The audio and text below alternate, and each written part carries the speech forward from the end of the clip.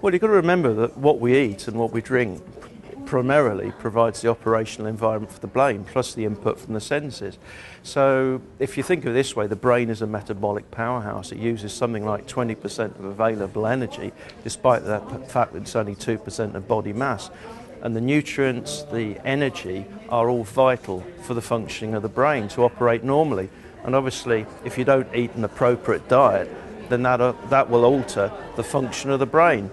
And because the brain controls behaviour, these problems of diet are going to manifest behaviourally. There's very good evidence to suggest that if you eat an inadequate diet, you're doing almost the opposite of alcohol. With alcohol, if you consume it, it alters your brain chemistry, but generally you're aware of it. And, we know that it makes people more leery, perhaps more disposed to be argumentative and violent.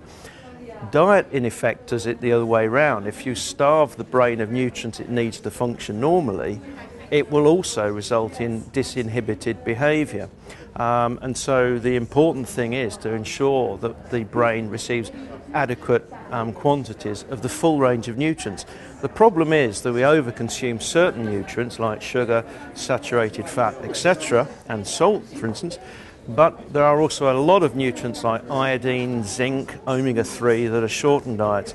And these are the nutrients which are finding appear to make a major difference to the way the brain performs and hence our behaviour. There is already very strong scientific evidence that the diet that people consume has a direct bearing on their behaviour. Specifically, in 3 prison studies, the difference that simply improving the prisoner's diet has made ranges from 26 to nearly 70% fewer offences in the group that have their nutrient intakes boosted by food supplements. The problem is that the government tends to simply look at the cost of that intervention, which might be as little as 10p a day, and completely forget to take into account the potential savings in other parts of the prison system, such, for example, as reduced healthcare, reduced risk of suicides, etc., etc. And of course, it makes it a much safer environment for prison staff, sadly, a large number of whom receive assaults over a year.